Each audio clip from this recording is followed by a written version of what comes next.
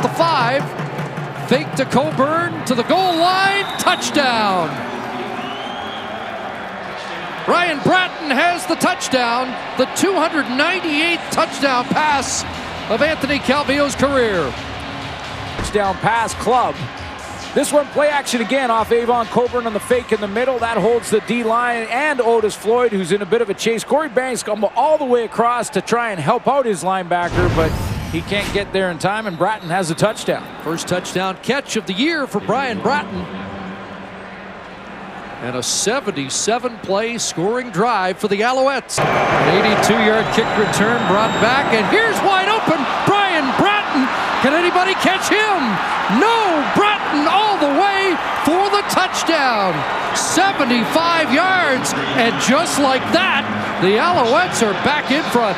And guess who was too tired to get his hands on Brian Bratton after that run on the special teams? Ryan Phillips. To the left of your screen, you'll see 21, who's got to get his hands. Here comes Brian Bratton down the seam. And you see 21, he's back there in coverage. He's not supposed to be deep with Bratton, but he had to get the jam on him to slow him down, and he was just too tired to do it. Brian Bratton ran right by him.